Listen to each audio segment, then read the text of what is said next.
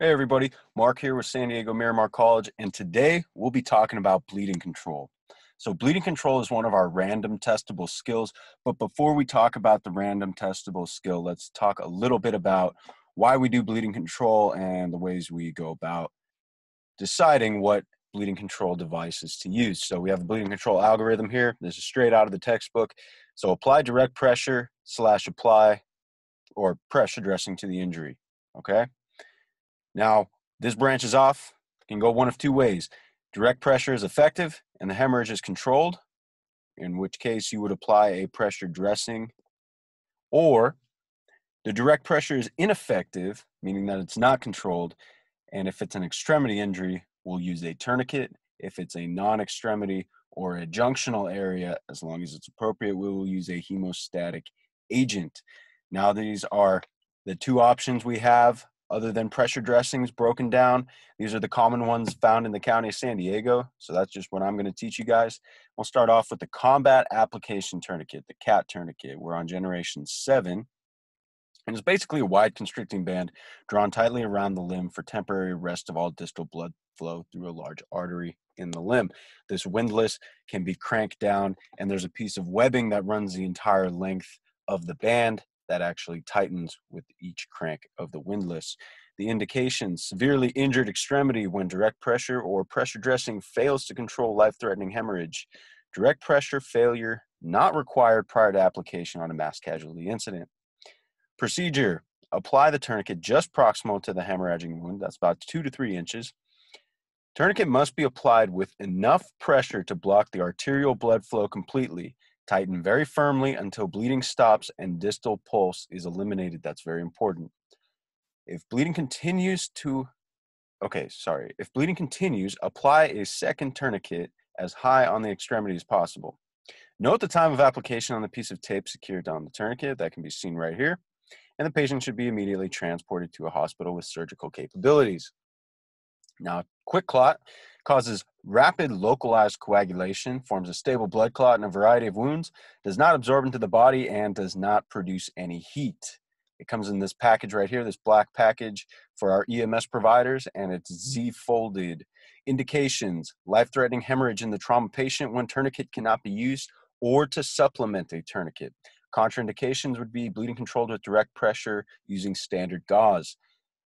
Special information: this should be applied with a minimum 3 minutes of direct pressure. The procedure: number 1, open up the package, remove the combat gauze, keep the empty package, do not throw it away. Number 2, pack the combat gauze into the wound and use it to apply direct pressure over the bleeding source. If you can find the artery or the vein, depending on what the bleeding source is, you want to apply direct pressure on the vessel. Continue to apply direct pressure for 3 minutes. Wrap the wound, tie the pressure dressing, and place the combat packaging inside the pressure dressing. So that way, when you get to the hospital and they take it out, they have the removal directions from the manufacturer right there on the table. So the different types of bleeding: arterial bleeding that will be characterized by bright red and spurting, usually indicates a severed or damaged artery. Most difficult bleeding to control and requires constant direct pressure, and sometimes takes upwards of 20 minutes to control. Again, that's the hardest one to control. Then you have venous bleeding, which is dark red blood that's steady flowing, usually indicates a severed vein.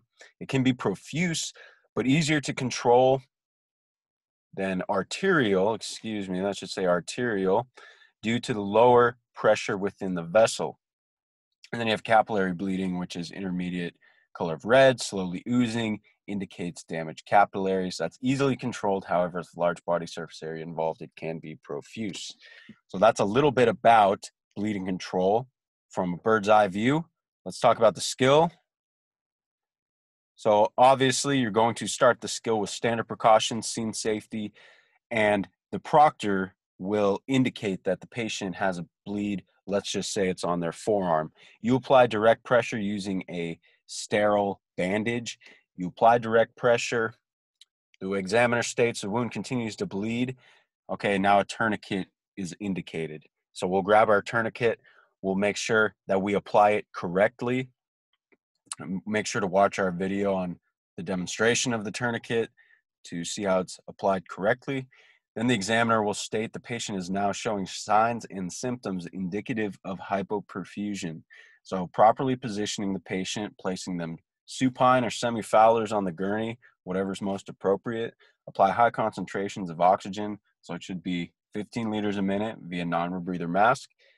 Initiate steps to prevent heat loss from the patients. A couple things you can do. You can cover the patient with a blanket, and you will also indicate heating up the ambulance. And then you will verbalize the need for immediate transport. So we're going to move this patient off scene as fast as possible. We'll now initiate transport. However you want to say that, you just have to end the skill with the need for immediate transport. So critical criteria, pretty much everything is critical criteria if you don't say it, just because it's such a short skill. So hopefully that answers any questions you guys had about bleeding control shock management. I hope you guys learned something. If you have any questions, feel free to message me on Canvas or leave a comment down below, and we'll see you back in the lab soon. All right, bye.